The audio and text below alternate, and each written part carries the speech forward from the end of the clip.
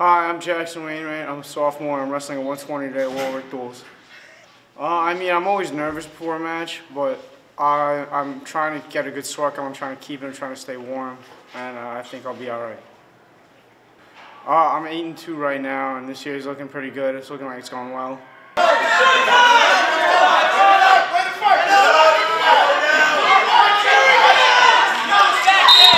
My strongest attribute, I would say, is probably my speed and my strength. Definitely, and I don't like to give up, so that's a big thing.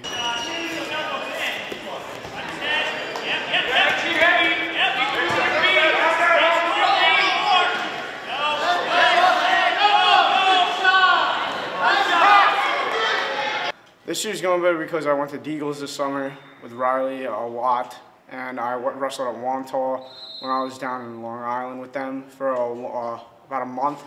And they're a very good team. Empire is really good at Deagles. Riley's a good captain, so is Joe, and the team's looking great. For my future, I think I want to try to be All-State next year. I'm looking to win the section this year, so if I could win All-State next year, that'd be great. If I wrestle at Empire over the summer, I think I could achieve that goal. On Lourdes Wrestling, we have time to play and time to be serious. And I try to go as hard as I can. I try to get everybody else to go as hard as they can, practice and live, because I know there's a time to be serious, and wrestling is a time to mess around and have fun.